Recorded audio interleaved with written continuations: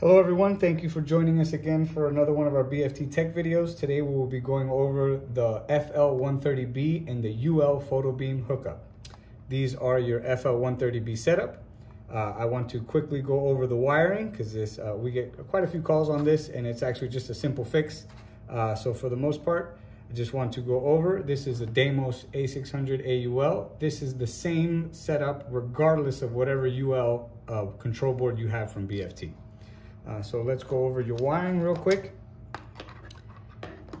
This side, the side that has 5 cables, is your receiver side, and the side that has 2 cables is your transmitter side. All right. When you take a look on the inside, it's very important again on your receiver side that you have 5 cables, not 4, 5. Of course, your power goes to your first 2. 1 and 2 is your power. 3, right there, that white cable, that is your common.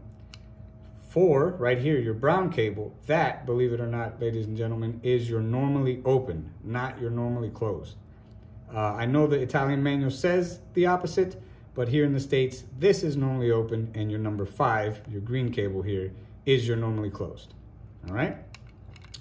Another quick example or tip I want to give you guys is if you're bench testing this, and you want to make sure everything's working, make sure you use the FL130B side to side. All right, don't point them towards each other. They're not going to see each other. They have to be at least 4 inches apart if you're going to point them towards each other, but this is the quickest and easiest way to just bench test your unit.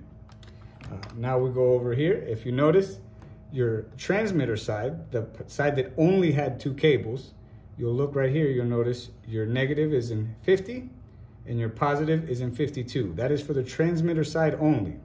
Now moving on to the receiver side, you have your negative in your 50 and you have your positive in your 51, okay?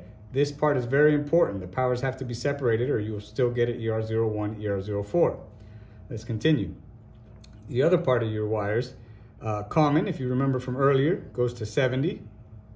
Your normally closed, which was number 5, goes to 72. And then last but not least, your normally open, which was number 4, goes to 73. And last little tip, make sure you remove the jumper and only the jumper from 70 and 72. The only time you remove any of these jumpers is if you're using that spot. If not, the jumpers have to remain. Thank you very much. And let's check if we did this correct. And we're good to go. All right, thank you.